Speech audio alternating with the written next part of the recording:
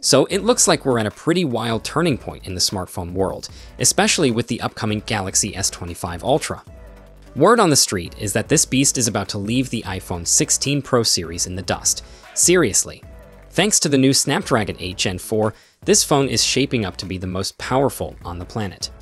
Now, while that's super exciting, it also seems like it might be the end of an era for Samsung and their Exynos chips. According to a big report from South Korean media, Samsung is facing some serious issues with producing their 3nm Exynos chips. Because of that, we might see all the Galaxy S25 models relying on Snapdragon instead. There's even talk that we could get a MediaTek Dimensity 9400 chip in the mix. Can you believe it? Samsung using a MediaTek flagship chip for the Galaxy S10 Ultra really signals a shift in their strategy. It's like they've done the unthinkable. And guess what? Even Google is moving away from Samsung. They're teaming up with TSMC for their upcoming Pixel 10 series next year. So, while Samsung has outpaced Apple in some ways, it's clear this isn't how they pictured things playing out. They had a whole dream team working on their Exynos chip, but it seems like that dream might not come true after all. But hey, on the bright side, we're entering a new era where Android is leading the pack, thanks to the combined efforts of Qualcomm and MediaTek. It's going to be epic. Now let's talk about the camera upgrades on the Galaxy S25 Ultra. If everything goes according to plan, we might be looking at some serious game-changing features. Aside from a few minor upgrades, the hardware won't change much from the S24 Ultra, but there's one big area where Samsung is really pushing to improve: video performance. This is something we've all been waiting for. Rumor has it that Samsung is putting a ton of effort into enhancing video capabilities in the S25 series, especially the Ultra model, which will feature that impressive 200-megapixel sensor. I wouldn't be surprised if they introduce a new night mode for video, leveraging the power of that Snapdragon chip and their second-gen Galaxy I. If they pull this off, the camera experience could really be transformed, maybe even rivaling what Google has done. Fingers crossed they keep everything on device for privacy.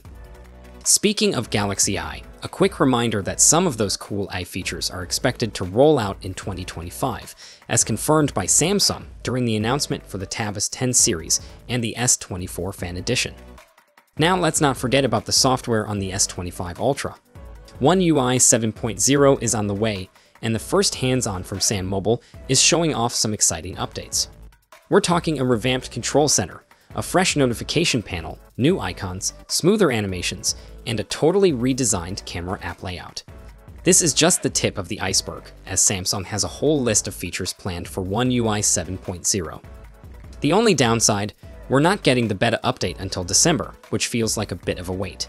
But hey, Samsung's been working hard to optimize everything for the best possible experience with One UI 7.0. The S24 series is going to be completely transformed, and I can't wait to see all the cool stuff Samsung has lined up for 2025. So, what do you think about this potential end for Exynos chips in flagship phones? I'd love to hear your thoughts in the comments section. Alright, folks, let's dive into the full specs, design details, and expected pricing of the upcoming Samsung Galaxy S25 series to help you figure out which one might be your next smartphone. If you haven't yet, hit that subscribe button so you don't miss out on any updates. We've got a lot to cover. First up, the standard Galaxy S25. The Galaxy S25 is set to rock a 6.36-inch dynamic AMOLED display. This screen isn't just pretty to look at, it promises improvements in brightness and color accuracy that will really make your content pop. You'll get a 120Hz refresh rate along with HDR10+ support and a sharp resolution of 1080 by 2340. Plus, it's all protected by Gorilla Glass Victus 3. So, you know, durability is key. For selfies, you've got a 12-megapixel punch-hole camera up front, while the rear features a triple camera setup, including wide, ultra-wide, and telephoto lenses. The exact sensors are still under wraps, but we can expect some solid photography capabilities. Under the hood, the S25 will be powered by the Snapdragon 8 Gen 4 in the US, while global models will have the Exynos 2500 or MediaTek chipsets. You can choose between 8, 12 gigs of RAM and storage options, ranging from 128 gigs up to 1 terabyte, all using speedy UFS 4 technology. This beauty is equipped with a 4100 mAh battery that supports 45-watt fast charging. And yes, it'll come with all the modern connectivity options you need: 5G, Bluetooth 5.3, Wi-Fi 7, and ultra-wideband support. It's launching with One UI 7, based on Android 15, and is expected to hit shelves starting at around $800 in January 2025. Next up, the Galaxy S25 Plus. Moving on to the Galaxy S25 Plus, this model features a larger 6.7-inch dynamic AMOLED display with the same fantastic brightness and color improvements. You'll also enjoy a 120Hz refresh rate with HDR10+ and a resolution of 1440 by 3120, all wrapped up in Gorilla Glass Victus 3 for extra protection.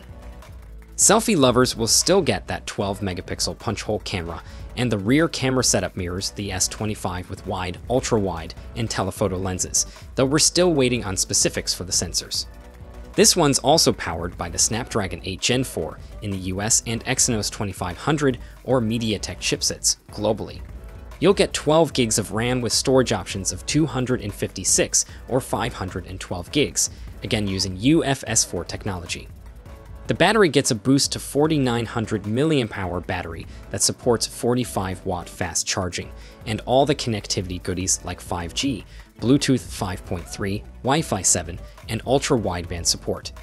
It's launching with One UI 7 on Android 15 and is expected to start around $1,100 in January 2025. Now, let's talk about the star of the show, the Galaxy S25 Ultra. This powerhouse will feature a 6.9-inch dynamic AMOLED display with the same stellar improvements in brightness and color accuracy. It also boasts a 120Hz refresh rate, HDR10+, and a stunning resolution of 1440 by 3120, all shielded by Gorilla Glass Armor 2. For selfies, we're expecting a 12-megapixel camera, with some exciting rumors hinting at it possibly being the first S-series phone to have an under-panel camera. On the rear, you'll get a quad camera setup that includes wide, ultra-wide, telephoto, and a periscope lens. Again, specific sensors are yet to be revealed, but we might get a new 50-megapixel ultra-wide lens. This flagship will be powered by the Snapdragon 8 Gen 4 across all regions, and will come with 12 gigs of RAM, and this time you might also get to see a new 16 gigs variant and storage options of up to a whopping 1 terabyte, all utilizing UFS 4 technology. The battery here is a robust 5000 mAh battery that supports 45-watt fast charging. As with its siblings, it will support 5G, Bluetooth 5.3, Wi-Fi 7, and ultra-wideband, and it's set to launch with One UI 7, based on Android 15. The starting price? Expect around $1,300 in January 2025. Overall, the Galaxy S25 series looks promising, with some familiar elements from its predecessor, but also exciting enhancements, especially with the Ultra model. The exclusive Snapdragon release means we should see some solid performance improvements across the board. The new design of the S25 Ultra is a refreshing change, especially since previous models had a similar look for a while. Plus, there's a lot of focus on AI, with a collaboration between Samsung and Google, which means we can expect some cool new features at launch. While those of you rocking an S24 might not feel the urge to rush out and upgrade, anyone with an older S model or those considering their first Samsung phone will find these devices very appealing. The launch is still a bit away, but we can expect plenty more leaks as January approaches, and I'll be here to share them as soon as they pop up. So make sure you subscribe so you don't miss a thing in the future.